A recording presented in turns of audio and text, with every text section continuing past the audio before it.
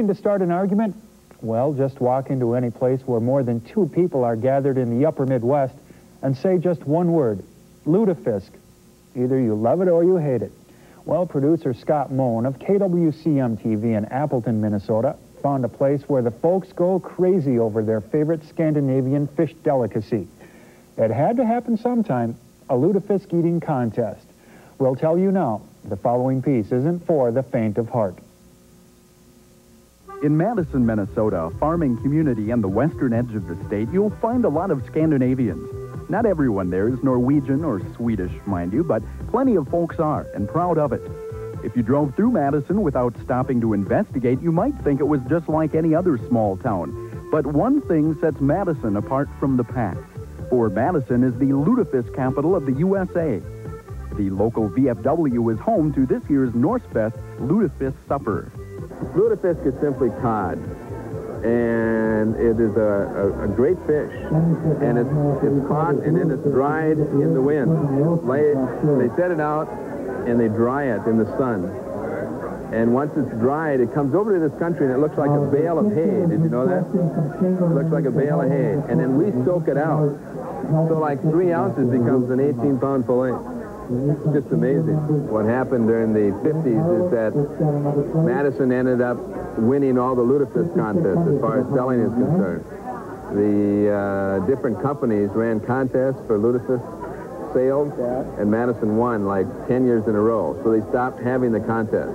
So consequently, what happened after that is that the Chamber of Commerce decided we need something to draw people together, to rally around. And so what happened is that they decided, hey, the point of the year when people get most excited is around lutefisk time.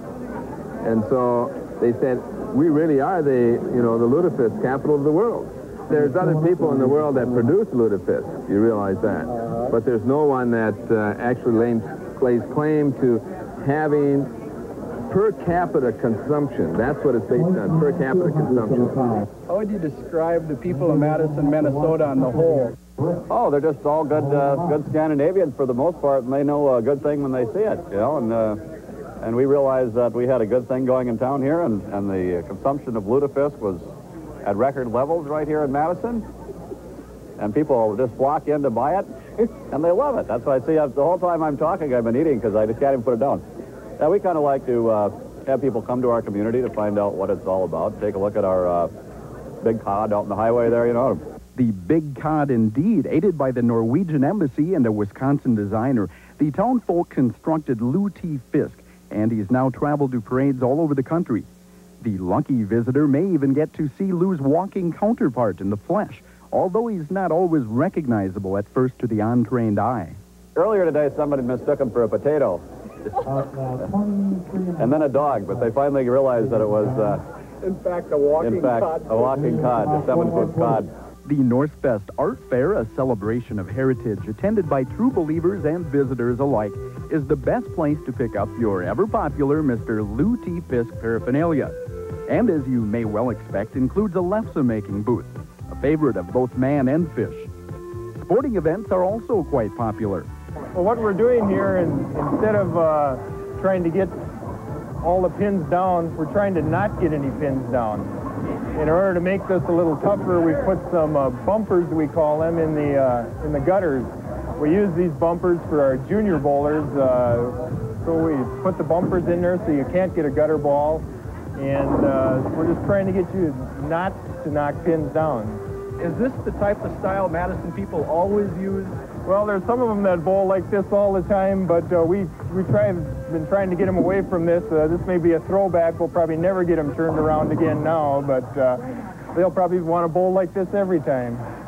Norwegian bowling aside, the highlight of this year's event was the first annual Lutefisk eating contest, a test of courage perhaps scoffed at by all but the true connoisseurs of cod. Why would anyone enter a lutefisk eating contest? It's healthy for you. Because I like it. It's been a family tradition. You're Norwegian? Oh, yeah. I am Miss Lutefisk.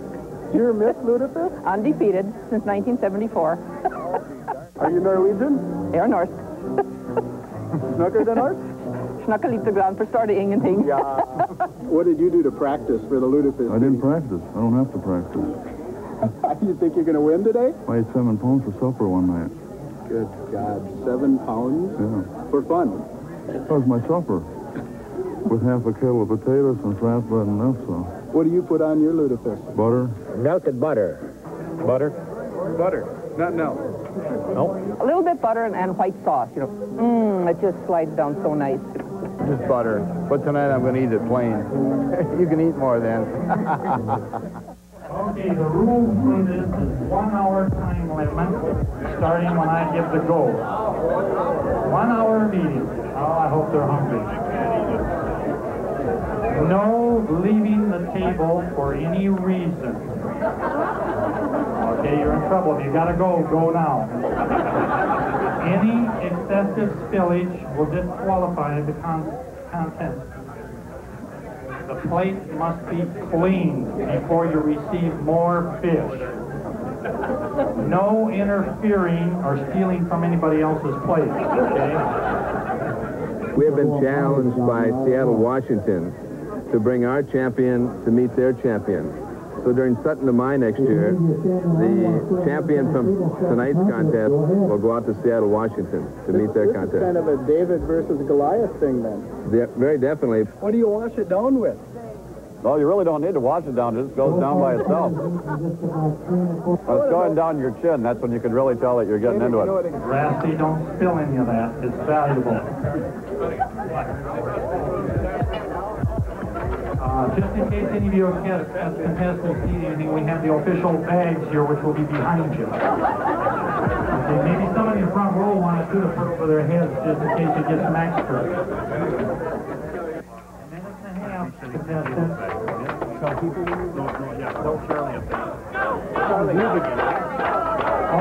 I've got a notice here. Is anybody done eating more? Gordon, we're 50 minutes into the contest. How are you feeling? Just getting my second win, boy. We got another Joe's coming. How many pounds have you eaten so far? I don't know. That's the judge over there. I don't know how many. We're gonna find Must be out. about 10 pounds now. Feels like it is. How much have you eaten so far? 4 7 pounds. So what's the record? 8. 1 pound to go, including this plate? Yep. So if you finish this plate, you're getting pretty darn close. Yep. 10, 9, 8, 7, 6, 5, 4, 3, 2, 1. Hold it. Congratulations. Okay, we'll weigh what's left on the plate. Let's give you the official totals. Okay, first place was Jerry Ostrich with 6.77 hundredths of a pound. Congratulations, Jerry. Second place was Gordy Harwick with 5.48 hundredths of a pound. One of the things that happens when you try to describe a town is that a town is sort of a melting pot. And Madison, Minnesota is not much different than any other town. And I know when we went out east with the fish, we assumed that we were going to find much more intellectual, much more articulate individuals. And we found out that people are the same all over the world. Still, you can't help but wonder as to whether these hardy Minnesotans, lovers of lutefisk and keepers of the faith, may be just a bit goofy.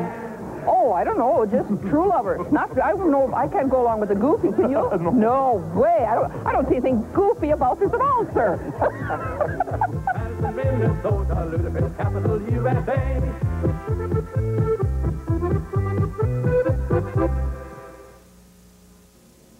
If you have a story idea or a comment for us, we'd love to hear from you. Just write to Venture North in care of WDSE-TV, 1202 East University Circle, Duluth, Minnesota, 55811, or contact your local Minnesota Public Television Association station. Most of